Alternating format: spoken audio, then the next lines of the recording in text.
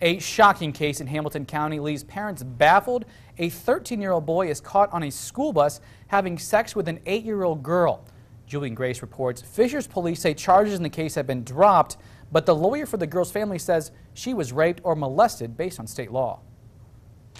The disturbing details in the form of a one-page anonymous letter. The writer details a 13-year-old boy raped an 8-year-old girl while riding a school bus through Fishers, and it was all caught on a bus camera.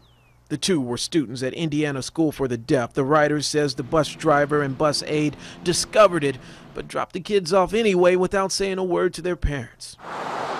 Fishers police confirmed the case did happen, but they add the case is now closed. They say the 13-year-old boy and the 8-year-old girl had consensual sex and that there's nothing left to investigate.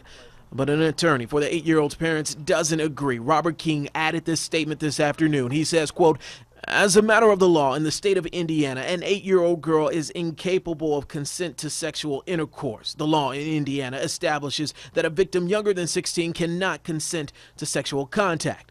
The attorney's statement continues, quote, "It is profoundly disappointing that Fishers law enforcement, as well as others, have not demonstrated a familiarity with Indiana law on their investigation of this case." That was Wish TV's Julian Grace reporting. Officials for the Indiana School for the Deaf say they are aware of the situation, but while they are in charge of students while on their campus, Noblesville schools are in charge of what happens on the bus. Noblesville schools released this statement. Authorities have been contacted and are investigating an incident that occurred on a Noblesville school bus on February 1st, 2012. The children involved are safe and have returned to the classroom. The 2 adults assigned to the bus in which the incident occurred have been removed from active duty pending further investigation. We have no further comments on the investigation and will answer no further questions. Calls by Wish TV to the Hamilton County prosecutor have not yet been returned.